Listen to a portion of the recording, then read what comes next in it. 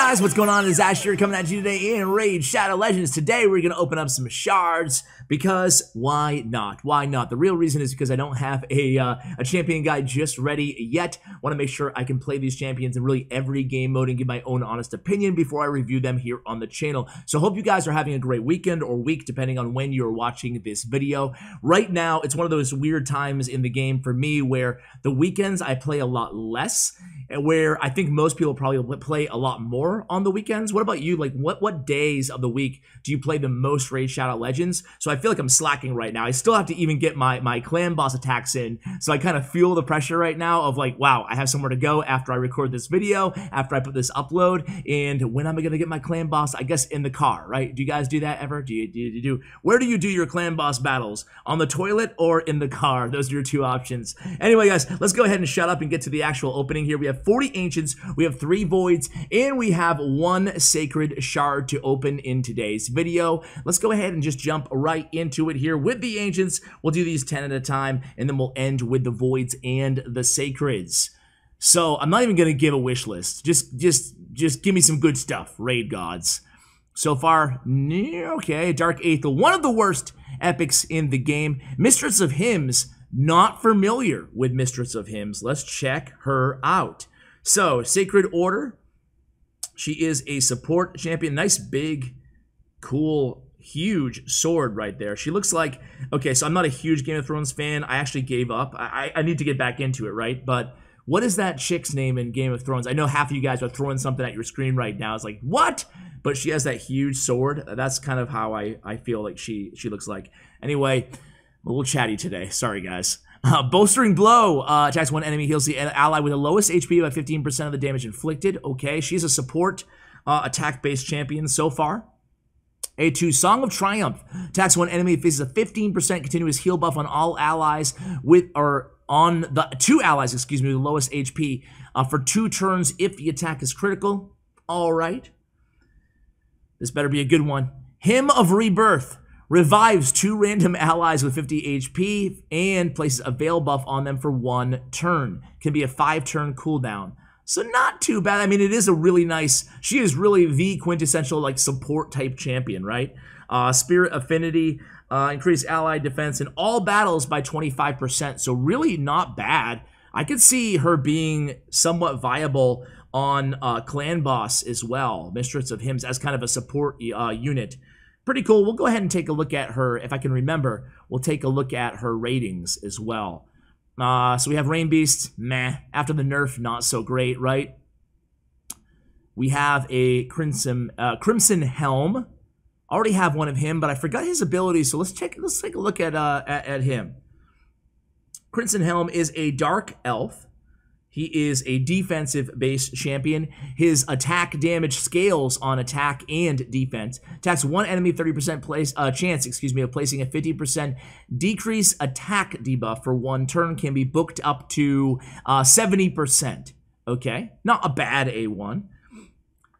Attacks 4 times at random. Each hit has a 75% chance of placing a provoke debuff for 1 turn. Places a block damage buff on this champion for 1 turn. Now, this is really cool for Fire Knights, right? For Fire Knight, having that provoke is really good, and the block damage is okay. It's good, obviously, and attacks 4 times is also good. So I like his A2, and that can be booked down to 3 turns. Definitely a champion that does require a lot of books to max out and get the full utility from.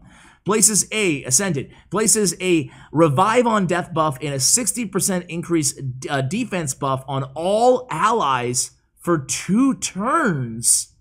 Damn. Crimson Helm. Interested to see. And that can be booked down to a 4-turn cooldown with a 2-turn effect. Dude, we gotta check out his ratings too. That seems like a pretty cool kit, I gotta admit. A defense based on the damage too. I'm liking Crimson Helm.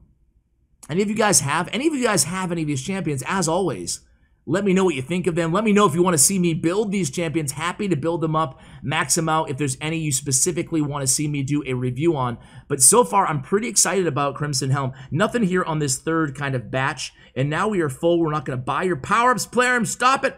Tell me what you think. Jesus, I've already rated the game. But first, guys, let's take a quick look at the ratings on the champions that we did pull. Starting with Sacred Order, it was, where is she? Okay, there it is. Mistress of Hymns. Let's see, base stats 103, a lot of speed on her, and attack, defense, HP, pretty much just all decent, middle of the road. But that's a lot of speed for an epic 103, not too bad at all. The ratings. 4.5 in campaign locations, 4.4 clan boss. That's kind of where we suspected she would be used as kind of a mid-game, maybe to semi-late game, a support champion in campaigns and in clan boss as well. So that makes sense. Let's go ahead and take a look now at the other one here. Dark Elves, I think yeah, Crimson Helm right here. Did I call him a he? Clearly there's some female anatomy going on over here. She's a pretty hot one, I gotta say. I love the aesthetic of her. But anyway, let's take a look at the stats here. Look at that speed, so low at 85. And the defense is really high at 1531. Definitely a support unit. Attack really low too, 727. The reviews say arena and campaign locations, really high scores for Crimson Helm here, guys. Arena makes sense with the revive on death. With the Veil as well. Clan Boss 4.3, Spider's Den 3.2, Ice Golem's Peak 4.6, and Fire Knight 4.1. Am I missing something here that makes her not higher, a 4.6 or something in Fire Knight? Again, I felt like her kit was actually pretty decent. Not OP, not S tier, but maybe A tier. I would give her maybe well, I don't know what I'd give her. I haven't tried her out yet. But anyway, guys, let me make room. Now I'll be right back to you guys with more openings. All right, we're back. 10 more Ancients. Here we go. All right.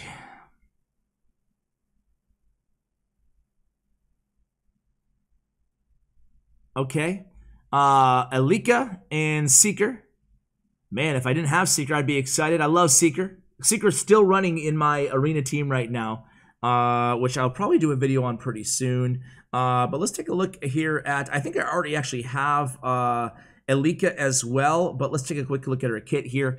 A1 is Gap Shot, attacks one enemy, 30% chance of placing an extra hit. This hit is always critical, that can be buffed up to what, 50% chance.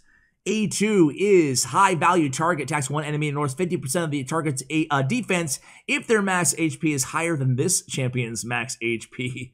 So it's almost like you're incentivized to keep her HP as low as possible. That can be booked actually down to a 2-turn cooldown, which isn't bad for an ignore defense ability, providing the HP is not too high on her. Attacks all enemies, 35% chance of increasing the cooldowns of all enemy skills by 1 turn. That can be buffed up to a, 50-60% chance there.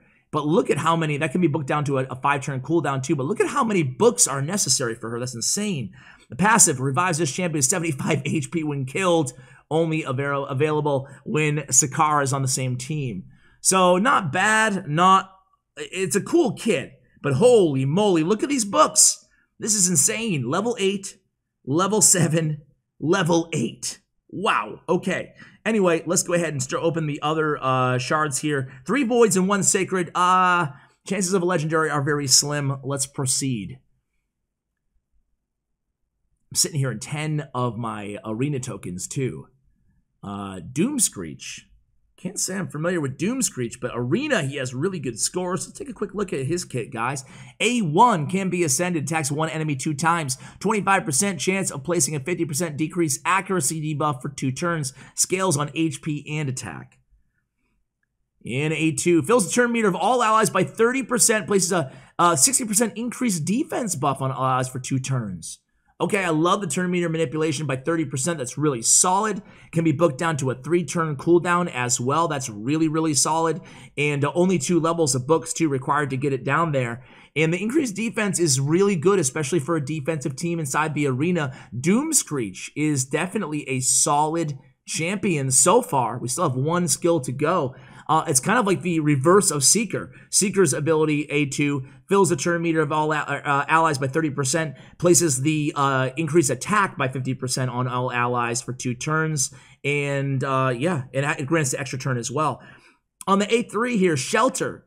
This can be booked down to a 5-turn cooldown. Attacks all enemies. Places a shield buff equal to 30% max HP of this champion for 2 turns. Damage increases according to this champion's current HP, and all the damage scales on HP. Man, I really like Doomscreech for an arena champion. He's got a lot of versatility in his kit. And then a whatever aura. I like that. I like Doomscreech a lot. Really cool champion. Any of you guys have Doomscreech? Any of you guys built him up? Any of you guys use him? Let me know. Next up, we have Vanguard. Talked about Vanguard before, but he's just a meh champion. Next up is...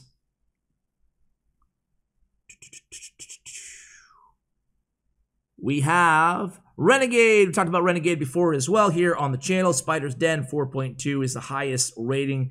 Otherwise, just 4s. Really quickly looking at her kit, you can see attacks one enemy, has a heal reduction debuff percentage on the A1. On the A2, attacks random 3 times, 50% chance of placing a decreased speed, decreased accuracy.